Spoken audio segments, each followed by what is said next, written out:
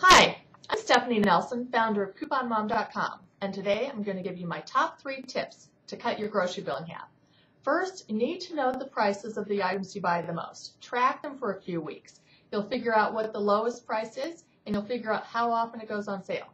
So that way, when it hits its lowest price, you can stock up on enough of it to last till the next sale. For example, my family eats a lot of boneless chicken breast. I know it goes half price every other week at my store. So I'll buy 2 weeks worth of it and I never get stuck paying full price. And on that single item alone, by using that strategy, we save $450 a year. Secondly, you really want to know how your store's savings programs work. Their loyalty cards, special promotions, store coupons, coupon policy. For example, my store had a promotion this week that gave me $5 off when I bought 10 items.